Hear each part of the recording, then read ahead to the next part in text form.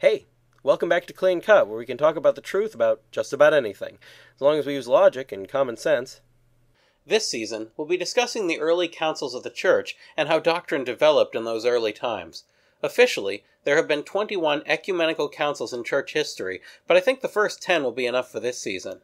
Today we'll be discussing the fourth official ecumenical council, the Council at Chalcedon. Considering how much time passed between the first three councils, the Council of Chalcedon only happened a short time after the one at Ephesus, a mere 2 decades later in late 451 AD. With the view of Nestorius, dividing the natures of Jesus too much, having been condemned, it was only a short time before the opposite error was made, that Jesus had only one nature, a sort of man-god, not unlike Hercules.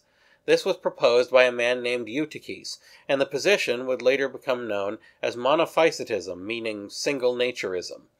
The Patriarch of Antioch, a man named Domnus, first realized that this view was heretical, and soon Eutyches had been removed from his position, but he was on good terms with the emperor and asked him to call another council in Ephesus. However, the council called by the emperor was a sham. Only those who supported Eutyches were allowed to speak, and the letters and delegates sent by the Pope, clarifying the doctrinal issues that the Monophysite claims touched on, weren't given the chance to share their position with the council. This in turn led to persecution of those who held on to the true faith, as Eutyches was coddled by his supporters, including the emperor, and many of those who opposed his claims were mistreated. The Pope tried to establish a new council in Italy to correct the evil that had been done at Ephesus, but the emperor was obstinate in his refusal to comply, and we might well have seen a minor schism in the church over 500 years before it actually happened, if the emperor hadn't suddenly died. The new emperor, Marcion, wasn't nearly as friendly with Eutyches as the last emperor had been, and wanted to undo what his predecessor had done by calling a council as the Pope had asked. However, at that point, the Eastern Church was mainly turning against monophysitism already, and Attila and his Huns were causing trouble in Western Europe, so it was hard to find time to attend a council. Still, Marcion kept pushing for one and ultimately got his wish. After some early scheduling issues, the council was opened in Chalcedon, mainly to address monophysitism.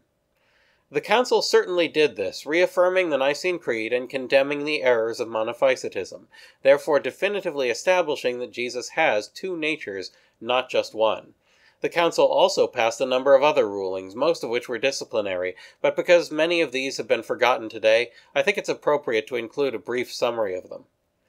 Punishments for the sale of ordinations began, and the council confirmed the binding and lasting force of council canons. Restrictions were placed on managing worldly businesses and goods by monks and the clergy, who also weren't allowed to hold public office or go on military service. People were forbidden to found monasteries against the will of their bishop. Disputes between clerics were ordered to be resolved by whatever bishop had authority over the region, or by a regional council in the case of disputes between bishops.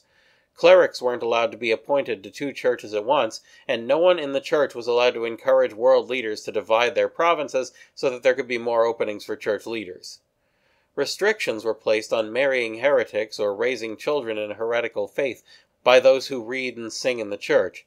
Young women, less than 40, were forbidden to become deacons, and those who married after being ordained had to lose their position. Monks, and those virgins who devoted themselves to Jesus, a possible precursor of nuns, were forbidden from marrying. Arrangements were made to seek justice within the church when a bishop wronged those in their diocese. Conspiracies and secret societies were completely forbidden among the clergy and monks, on pain of loss of position within the church. A clergyman who made accusations against a fellow clergyman or bishop needed to be investigated first, and clerics were forbidden to take the goods of their recently deceased bishops. Consecrated monasteries were forbidden to be turned into secular buildings, and penalties were set up for delays in appointing bishops. It was ruled that every bishop should also have an administrator of church affairs, so that the managing of church property is audited, and not just controlled by one man at his own discretion. This, combined with the prohibition against conspiracies, severely discourages corruption in the sense of mismanaging church property for personal gain. Apart from this, there were also a number of disciplinary matters where previous rulings and hierarchies were enforced, like clerics needing to obey their bishops, and bishops still not being allowed to meddle in the diocese of other bishops. Of course, there were bound to be other issues popping up, as we'll see next time. Next, the Second Council of Constantinople. That's all for now, so keep asking questions, and thanks for watching.